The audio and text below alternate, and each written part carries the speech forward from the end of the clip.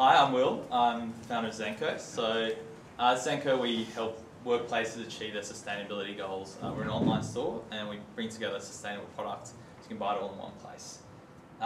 We started Zenko because we think that businesses have an opportunity to operate more sustainably.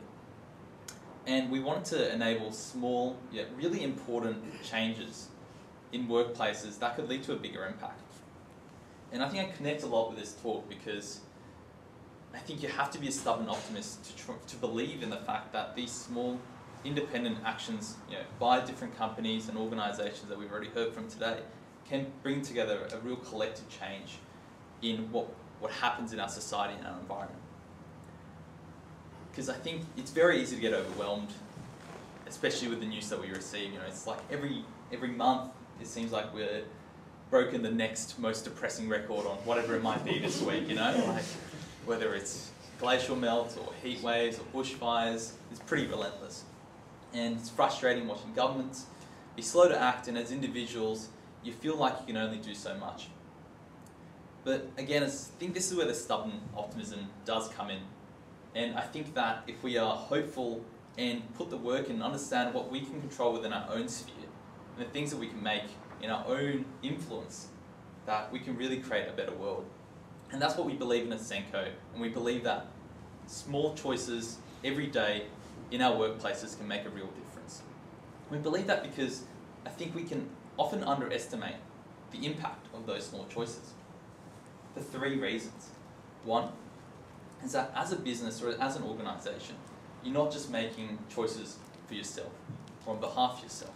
You're making choices that impact what other people are doing, your employees, your colleagues, as well as your customers and other stakeholders that you interact with. That scale of that impact you can have is not just your individual choice, it's in choice for collective action and collective power in that. Take an example of one business, not too big, making a switch towards renewable energy. A simple choice like that is as powerful as 50 households making that decision. And so although you might only be one person in that context, you can make a much bigger difference than what you could do just in your own personal life. Second is that small, achievable changes create quick wins that translate into bigger impacts down the line. I think what stubborn optimism is about is to start anywhere, because if you don't start, that's not an option. We have to start somewhere and build that momentum, and through that we can actually over time compound that impact little by little. And third is in our workplaces, if we can create positive environments in our 9 to 5, that can translate beyond what we do outside.